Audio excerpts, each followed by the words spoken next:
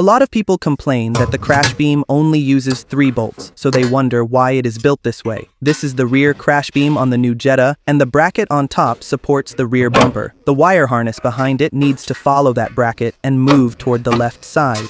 The newer Jetta in the mid and high trims includes lane change assist, and this harness connects to the millimeter wave radar on the left. The bolts on the crash beam only take force in the forward and backward direction.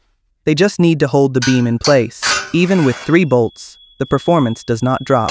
So instead of worrying about the bolt count, it makes more sense to look at the material. The Jetta crash beam uses hot-formed steel with a yield strength of 1,200 megapascals. It has strength close to aluminum alloy while keeping the toughness of steel. Now here is a paid aftermarket crash beam. It also uses 3 bolts, but you can bend it with your hands without trying. Do you know which car this weak one belongs to?